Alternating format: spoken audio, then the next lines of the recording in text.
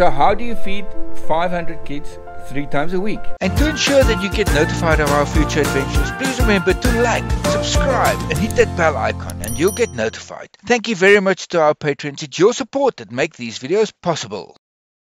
You need a shitload of gas, one crazy person to get it all done. You need helping hands that care. Another part of the recipe to feed 500 children 3 times a week is buying them food, supporting them, donating money.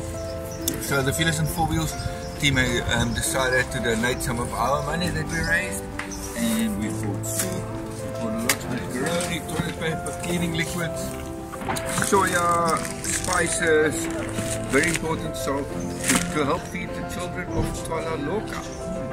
Let's go and deliver it now.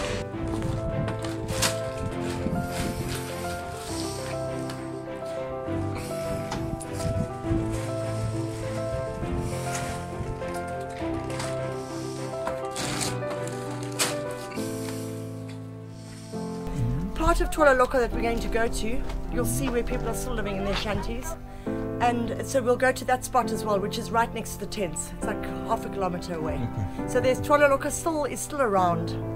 So, but we don't just want to. 127 shacks exactly, I think.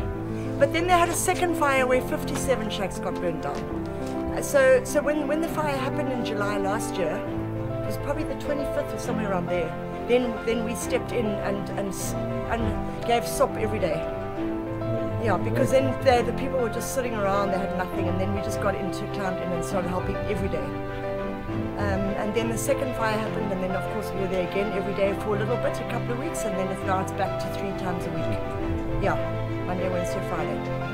So once all the food was prepared, it was time to load it up and get it delivered as quickly as possible.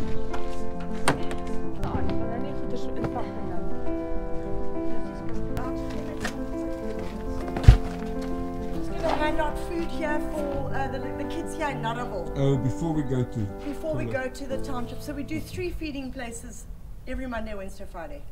So Namibia, tents that got, the shacks that got burnt down, plus Twala Loka. Okay. 3 feeding stations. I don't have enough for the township, so we just hand these out to these kiddies.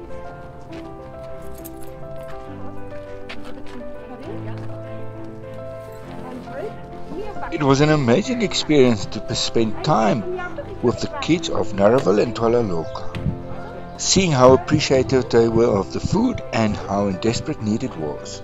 It's a great way to invest in a country that offers so much for us as visitors.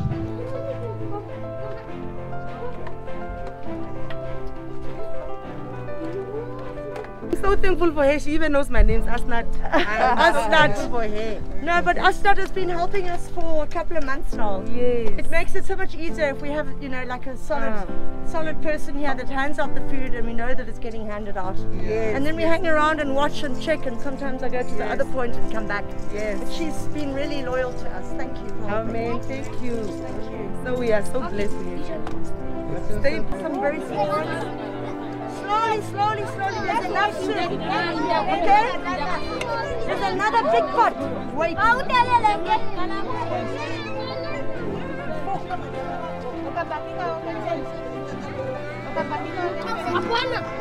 Honestly, the only way that we can run TASK is to get donations in from the public or the private sector.